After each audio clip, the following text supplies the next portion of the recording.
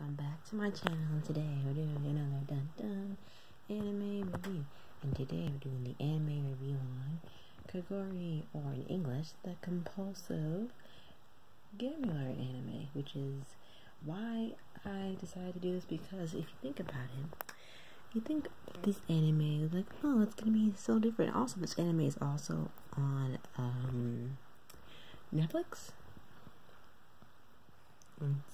It wants to load. There we go. Basically, this anime is also on Netflix or any other anime websites. But the thing that caught my interest with the most was like, oh, the artwork looked nice. I got entranced by the artwork on the back, and the summary seemed normal enough, you know. But oh, how I was wrong about this anime. How I was very wrong. You think it looks like a normal school outside, but that's only the first mask it wears. The second mask is where students from the high elite rich class bet all their monies to the highest stake, and if they lose it, they become like the bottom of the heap, like the lookers down, like they're nothing.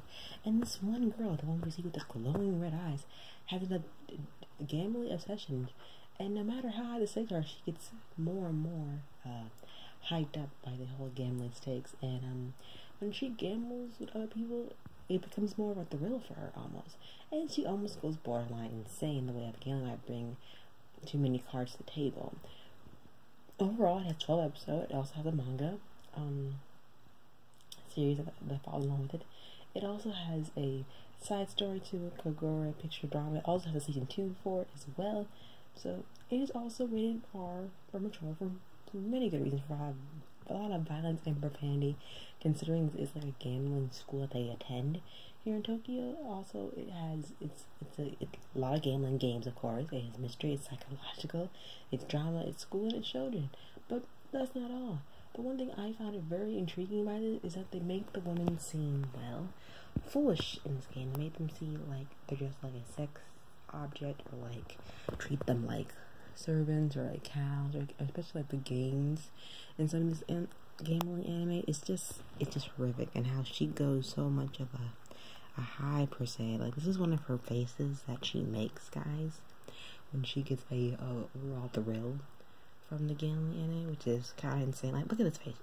Because she's literally insane. Like, glowing red eyes, okay, that's normal. But when she's getting a thrill off of it, and then she gets more and more high after each time the stake is raised higher in these gambling games, I'm like, she has lost her mind, basically.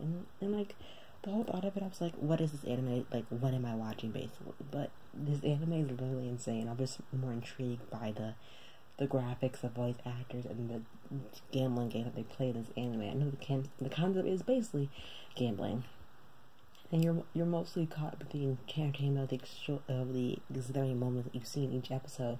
Being that it's only 12 episodes, you get a lot from the first episode 112 without going into too much details. You know, elite school with the wealthy and the privileged, and then you know, they're not really actually learning anything in this school. They're just teaching how to be better gamblers so they don't lose all their money to their opponent.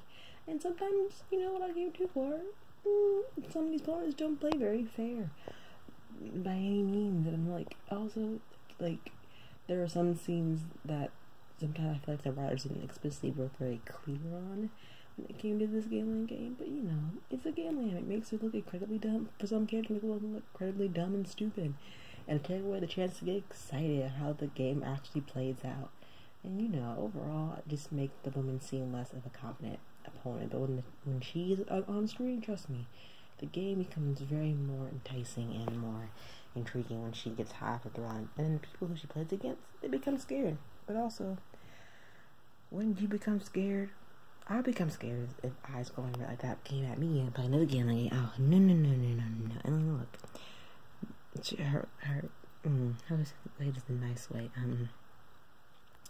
Well, that's creepy. Having her act like a cat just to scare your opponent. I'm like, someone like was like teasing her, acting like, oh, you have to act like a cat if I win this bet. And like, also, who has a wad of cash like that? No one.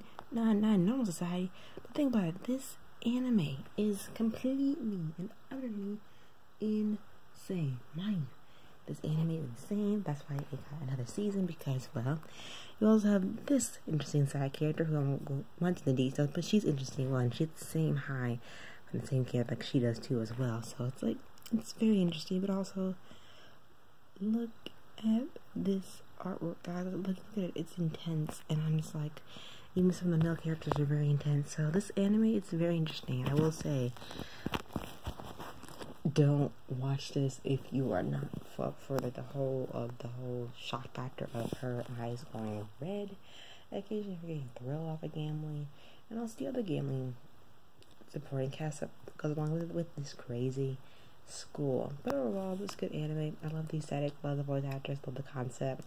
It was more plot driven than character driven. I feel like it is. But other than that, what do you expect from a gambling anime that just seems to excite you at every turn it takes? Plus, also having very eccentric female characters that leave you on the edge of your seat as they did mine. So comment down below if you thought about watching Kakegurui or an English compulsive gambler. I will say I will get this a 7.8 out of 10. Specifically being that I watched both seasons of this anime, which weren't bad, but I'm like, maybe if they made the females not just, either crazy or just objects in the game, that's what I mean. But other than that, it wasn't that bad. Other than that, I thoroughly enjoyed it. Some scenes left me awestruck, and sometimes some of them were just like really fan service. But other than that, it wasn't that bad. Other than that, it was okay, but I thoroughly enjoyed it. But thanks for tuning in for this anime review of Kakegurui Compulsive Gamer, and don't forget to like, comment, subscribe. I'll see you soon for another dun dun anime review. I'll see you next time. Till then, bye.